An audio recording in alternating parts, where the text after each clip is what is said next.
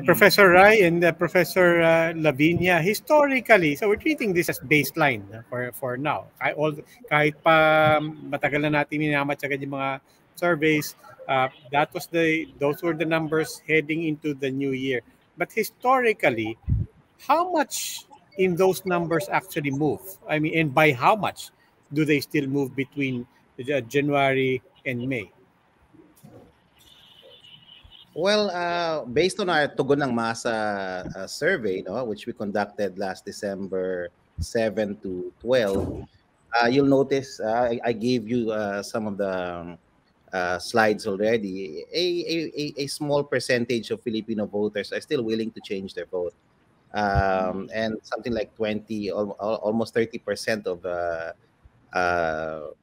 those who responded to our survey said that they're still open to changing their vote. We also gave a slide there that shows the commitment to voting for certain candidates. No?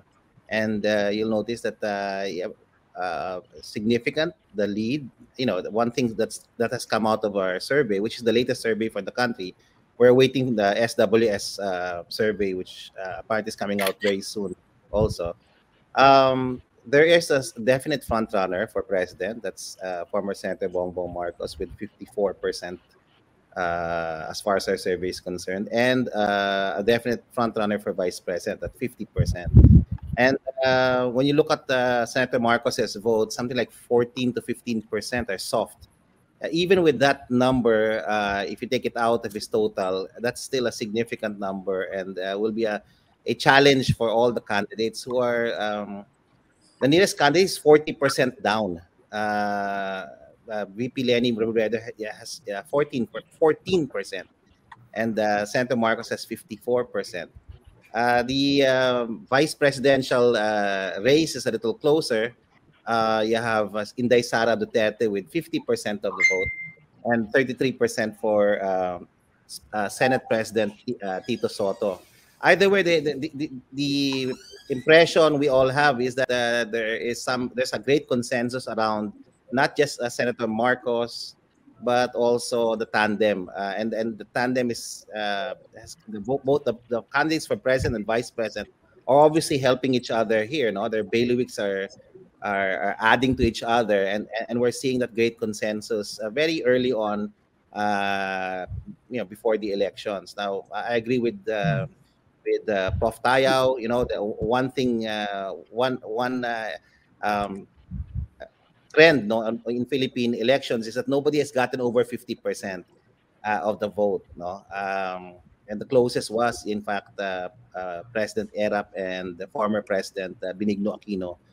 But that might be broken. And one other important insight also, or note, is that only one tandem has actually won. That's GMA during her time and Noli De Castro. Yeah. But from the look of it now,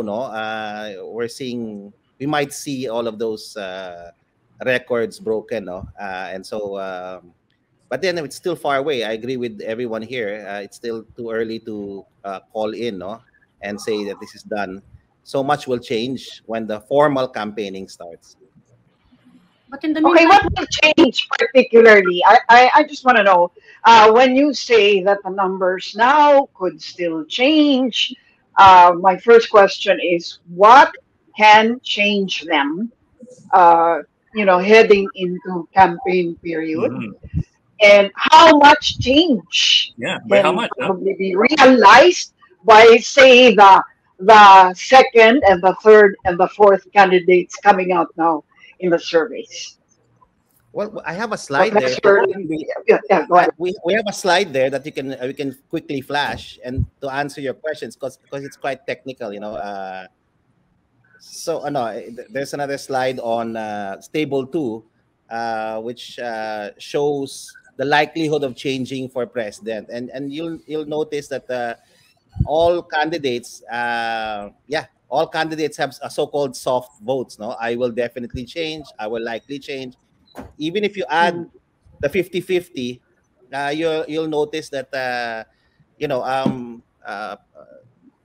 candidate Marcos is a very strong base of support, and much of which close to a significant more majority of which are likely to stay with him, no. And this is very different from the vote of VP Lenny, no, who's the closest competitor. And you'll notice her vote 50-50, I may or may not change, is 37%, no, very big, no. And if you add all those numbers together, it's a significant vote that's uncertain also for her.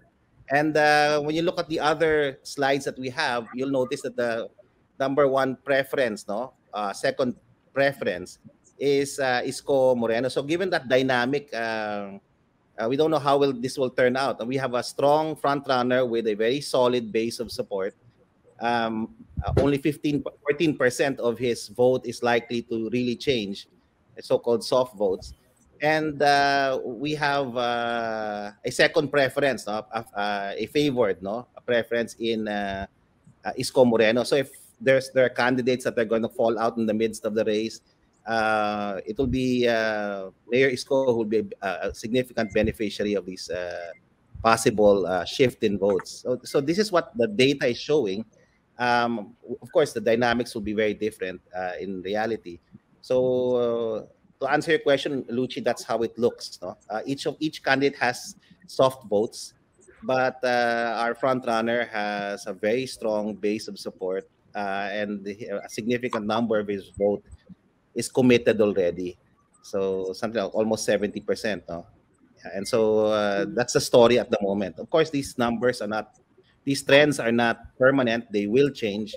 And I'm sure a lot of us are hoping that it will change. No? And we'll see, no, come January when the formal electoral process starts.